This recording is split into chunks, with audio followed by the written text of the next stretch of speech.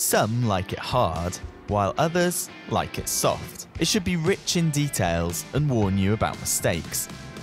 Of course, we're talking about force feedback. There are many variations in very different games across the sim racing scene. But which game actually delivers the best force feedback? Is there even a correct answer to this? Let's dive in.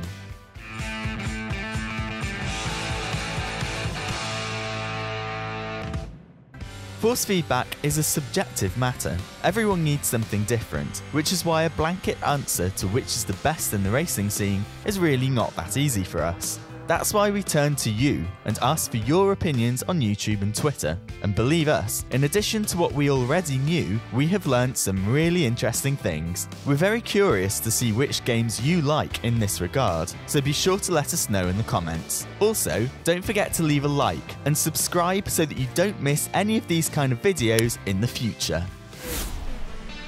Let's start with the OG of sim racing, Assetto Corsa. This game was released back in 2014, but it's still one of the best and most loved sim racing titles on the market today. A look at the Steam charts reveals that the original Assetto Corsa still has more players than its successor, or rFactor 2, RaceRoom and Automobilista 2 combined.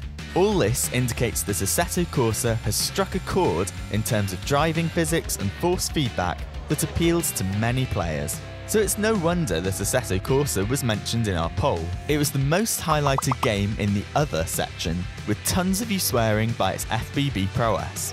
What makes the force feedback so accessible in our eyes is that it feels very direct, is rich in detail, but doesn't overwhelm the players with overloaded output.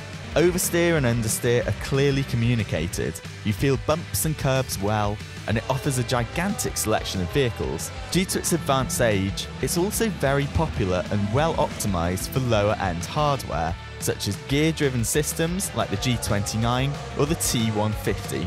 In terms of realism, AC has to line up behind other sims, but it's still really good fun, and only a few poor vehicles let the side down.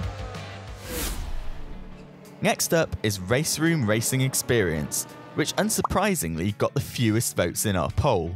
This is of course not the fault of the force feedback, but rather due to its simplicity and the fact that RaceRoom is simply not that popular. Nevertheless, the free-to-play title has also been mentioned several times because, despite its simplicity, it has a lot to offer. Anyone who hits at Portimao or the RaceRoom Raceway to test the game will quickly find that a lot of data is communicated to the driver. We think that the suspension is particularly well done in RRE. If you drive the Formula RaceRoom on the very uneven RaceRoom Raceway track, you can really feel how the difference in altitude while driving over the hilltop at full speed could easily lead to the car careering into the barrier. The deep bumps on the track really test out the suspension, and the feeling of hitting the curbs is also passed on to the player rather well. Sure, when it comes to oversteer and understeer, the FFB is not as detailed as in other games, yet the sim manages to make all cars feel realistic, even if the driving experience doesn't differ too much from car to car. When it comes to the king of online multiplayer sims, there's no getting around iRacing.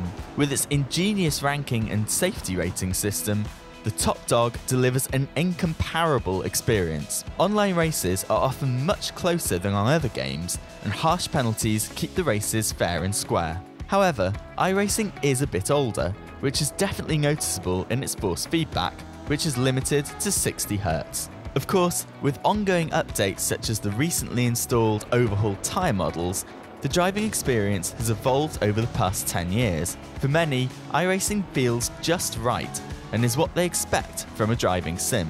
In our opinion, the feeling differs drastically from car to car, which makes an overall statement about the force feedback very difficult. Many players love it, while others want a little more detail and complain about a rather sloppy feeling in many vehicles. However, it was exciting to see that iRacing did really well, especially in our Twitter poll. Over 30% of the votes went to the online racer, which again shows how popular iRacing still is in the community. We at OverTake are also big iRacing fans, and are planning several tutorials for you in the near future. If you don't want to miss out, make sure you subscribe and hit the bell icon so you'll get notified if something new is uploaded. When it comes to awesome force feedback, many will point directly to rFactor 2 and claim that nothing comes close to it. And that's no accident. No other racing sim on the market delivers such detailed power transmission to the player, which makes rFactor truly unique. On the other hand, the title divides the community when it comes to the game itself. For many, the force feedback is not enough, which is why they avoid the sim due to the many small flaws that have plagued the game for many years now. The sim has one of the worst UIs in video game history, and the new design also leaves a lot to be desired. Only when everything is set up and you roll out onto the track for the first time do you really understand what rFactor 2 is all about. Whether on Twitter or in our YouTube community survey, rFactor 2 hits the sweet spot for you when it comes to force feedback. But what we found particularly interesting is those who admitted that they rarely touch the title, even though the force feedback is really convincing to them. As you can see, there is more to a good video game than just concentrating on one aspect. Before we move on to our last title that did exceptionally well in our poll, we have to name some other games that also struck home for you guys. Here are some honourable mentions: Automobilista 2, GTR 2, and GT Sport. Okay, so let's move on to your number one. And of course, the winner is ACC.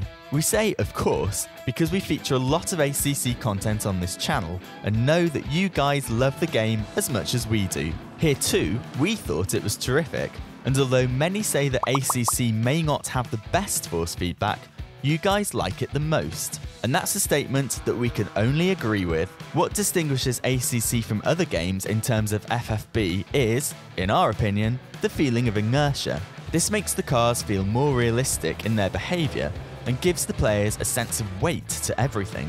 Since Assetto Corsa Competizione only includes GT3 and GT4 cars, Kunos was able to specifically adjust the world physics to these vehicles. This is noticeable in every curve and over every bump of the laser scan tracks. Oversteer and understeer are also processed really delicately. However, FFB washes out a little bit with cheaper hardware, and ACC is most likely designed with direct drive wheels in mind. Not everyone likes how ACC feels, but our survey shows that it edges its competitors overall. On YouTube as well as on Twitter, the sim was able to win you over and is your favourite when it comes to force feedback.